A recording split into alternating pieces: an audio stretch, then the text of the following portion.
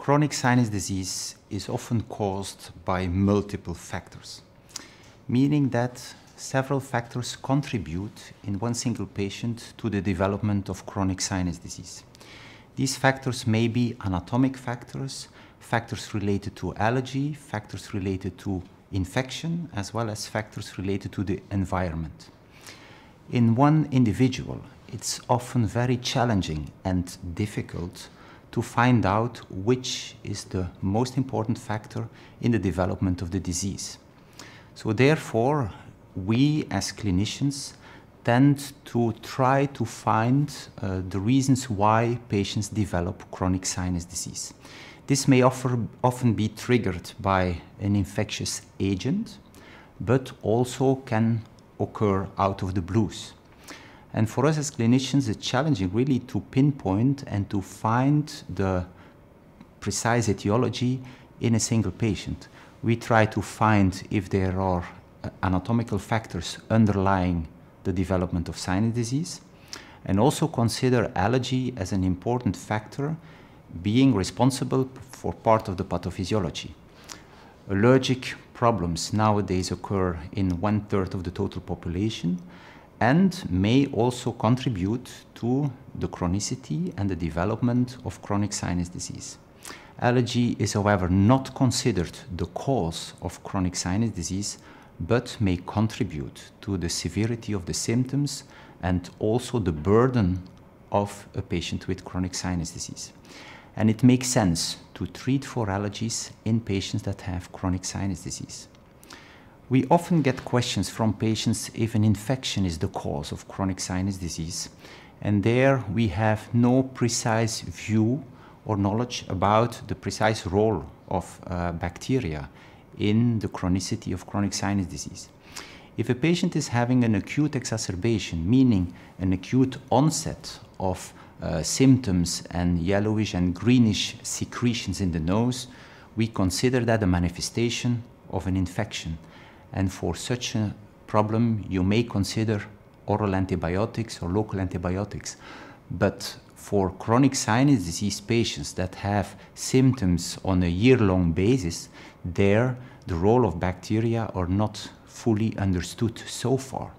And therefore, within the treatment algorithms, oral antibiotics are only considered in specific cases. So oral antibiotics are not the mainstay, the main treatment for chronic sinus disease.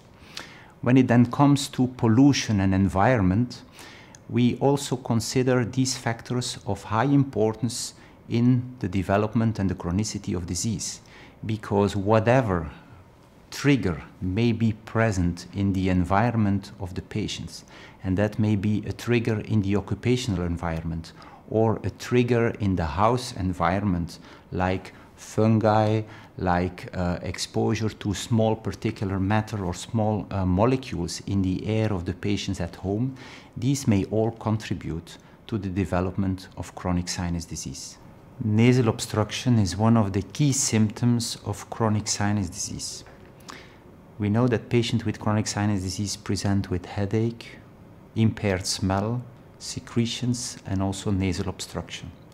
Nasal obstruction means that the patient cannot breathe properly through the nose, and this is causing a major impairment in their daily quality of life. The reason why breathing problems occur in CRS, in chronic rhinosinusitis, is mainly linked to the fact that the mucosa is swollen. And the swelling of the nasal and sinonasal mucosa is a direct result of the inflammation. Inflammation is the result of a trigger in the environment that is actually causing inflammation and sometimes also infection of the nasal and sinonasal mucosa, giving rise to a narrowing of the nasal cavity inside the nose, causing impaired breathing in a patient. And when you're not capable of breathing through the nose, this will not be associated with good sleep quality. And when patients do not sleep well at night, they have fatigue during the daytime, and they don't function properly. The nose is also having a major function when it comes to improving the quality of the air that reaches the lower airways. So when the nose is blocked and patients tend to breathe through the mouth, this is not having a good effect on the lower airways, because the air that reaches the lower airways does not pass through the nose. And the nose is having a major function on the purification of the inspired air, the humidification, and also the air conditioning. So the nose is warming up the air in order to prepare the air and the oxygen to arrive at the lower airways in an optimal condition. And we know that 1/3 of the patients with chronic sinus disease, they develop lower airway dysfunction that may give rise to asthma, to chronic bronchitis or other conditions that are actually in part a result of the fact that the nose and the nasal functions are bypassed in patients with chronic sinus disease. When patients with chronic rhinosinusitis come to see a doctor or a pharmacist, they often ask about the first-line treatment options. And then we can consider a couple of options that could alleviate the symptoms in the majority of these patients. And first of all, we, as a European expert panel, would recommend nasal douching with saline as one of the first treatment options that patients could consider when they have chronic sinus disease. Nasal douching with saline means that patients are advised twice a day to rinse the sinonasal cavity with a saline solution, allowing them to rinse away all the pro-inflammatory triggers that are responsible for the disease development, as well as all the mediators that are released by the immune system and that contribute to the chronicity of the disease. Quite often we associate nasal douching with the prescription of a drug that is called a corticosteroid, and we would recommend a spray with corticosteroid in association with nasal douching as first-line treatment for patients with chronic sinusitis.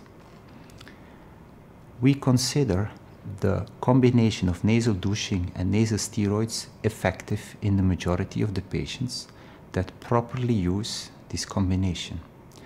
The problem is that not all patients are adherent to these treatments, or not all patients like to douche the nose on a regular basis and that would like to have alternative treatments. In those patients that fail nasal steroid treatment as well as nasal douching, we would recommend going one step further in the treatment algorithm that we find in the EPOS document. And the EPOS document is the European position paper on rhinosinusitis and nasal polyps. And there we would recommend as one of the other treatment options long-term use of antibiotics. Not the regular antibiotics, but more antibiotics that are actually having an anti-inflammatory effect, meaning that they dampen the inflammation rather than killing the bacteria that are present in the sinonasal cavities. As we mentioned before, bacteria are not the main cause of chronic rhinosinusitis and may just be a trigger in the whole etiology of patients with chronic rhinosinusitis. Sinus surgery is indicated in those where we are convinced that medical treatment will not be able to cure the patient and where we think that sinus surgery is the best opportunity to reach the highest level of control in the patient. Sinus surgery is associated with a high likelihood of success in the majority of patients, but unfortunately, we cannot cure all patients with sinus surgery. In a recent large-scale study that we performed, it was shown very nicely that 2/3 of the patients are doing very well after sinus surgery, but there is 1/3 of the patient that is actually continuing to have major symptoms, continuing to have the need for oral antibiotics, even oral steroids, despite us having made major efforts in trying to optimize the condition of the sinuses by sinus surgery.